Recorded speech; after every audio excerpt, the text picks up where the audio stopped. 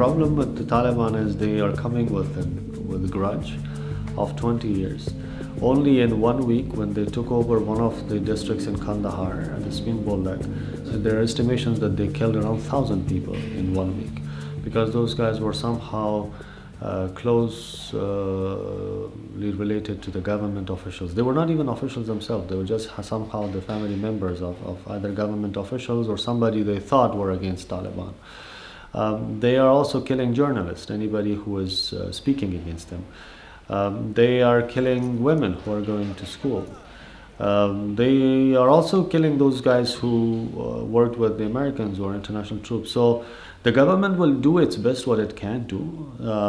That is why we always say that there will be a huge human catastrophe if the government is not supported on time. Not only because of these people who work for with the Americans, but for all the people who are there. Because the way they think is anybody who worked for the government or anybody who was in those areas where the government was, all those people could be killed. And yes, that fear is there.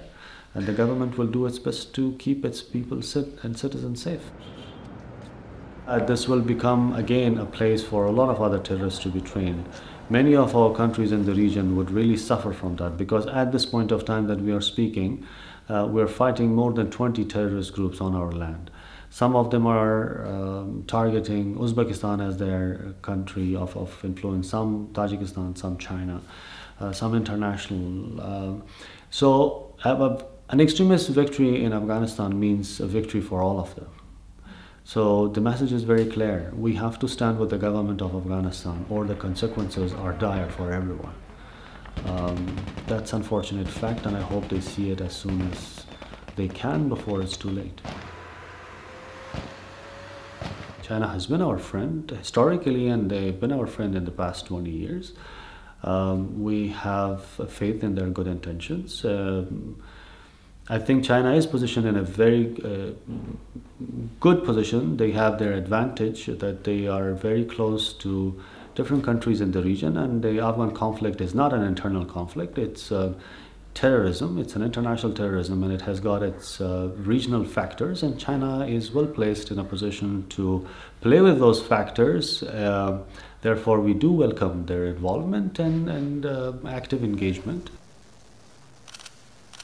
China is trying to have somehow a middle ground that be able to mediate later. We don't necessarily agree with the terminology they use, that this is a political group. We want Taliban to be political, but at this point of time they are not. What they are doing for us, it's a clear definition of terror. They are killing civilians.